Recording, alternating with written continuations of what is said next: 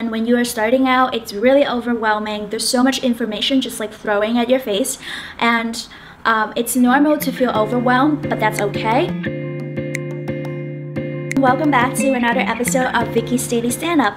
So I hope that you enjoy this kind of like romantic theme before Valentine's Day. My name is Victoria, and I hope that you'll enjoy my content. If you do, maybe consider subscribing, hit the notification button. In today's video, I wanted to talk about how to understand the code base when you're just starting out as a new software engineer. Recently, I just started my new software engineering job, and there's a lot of learning curve. The first tips that I wanted to give you is to understand the environment.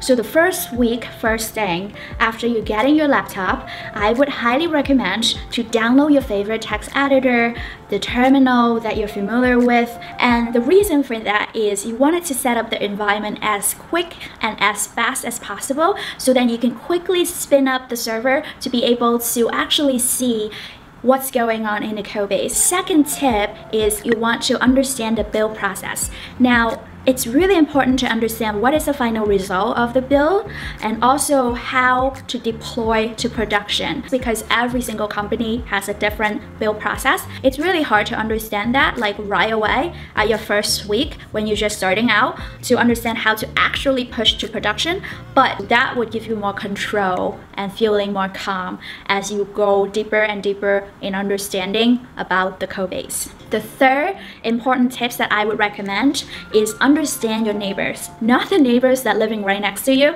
but the neighbors of your project. So in a large application, usually there are a lot of other dependencies. So you want to learn how your app interacts with other apps. One of the quickest tips that I use, like being smart, is actually reaching out to someone who is currently working on that project and ask them to give you a personal architectural overview for that particular project.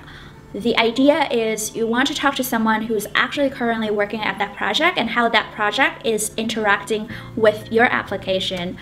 So now once you spin up your environment, you understand the build process a little bit, you understand your neighbors a little bit, you want to get your hands dirty as soon as possible. You want to start looking at the project and wanted to set breakpoints and start debugging. Try to understand how it's built. Ask when you're stuck. I'm not saying like you're going to ask like right away. As soon as you're stuck, you're like, you know what, that's it for me. I'm gonna ask people for help all the time. You want to set yourself a 15 minutes rule, which means within the 15 minutes, if you can't figure it out on your own, it's probably better to ask someone else. Write down your debugging process, write down the things you already try. Let that person understand that you're not wasting their time, you really just got stuck. 5 is connect with people around you. It's so important to make connections and work in the team. Great software doesn't build with one person, it's a teamwork. I would set like one-on-one with different people at different times.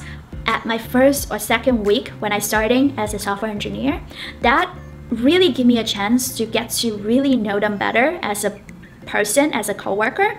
And one of the reasons why it's so important to start networking with your coworkers is because when you're stuck on something or when you have a question in particular about the code base, it will help you so much if you feel more comfortable with your coworker. You can always reach out. You can feel more comfortable that you can talk to them about, and it's just the sooner that you're making that connection, making that first step with someone, the sooner that you're gonna feel comfortable and you're gonna feel more involved into the team. Those are the tips that I've learned in the past that helped me so much to quickly understand the code base at work and really help me to make connections with my coworkers and be comfortable in the team. If you find this really helpful, give me a thumbs up, share this video with someone, and don't forget, if you want to subscribe, please do. And until next time, I'll talk to you soon. I hope that I'm being helpful. I hope that you enjoy this like beautiful background. I know Valentine's Day is coming up, so I'm trying to make it really romantic and really liking this background color for now. We are going to talk soon. Bye!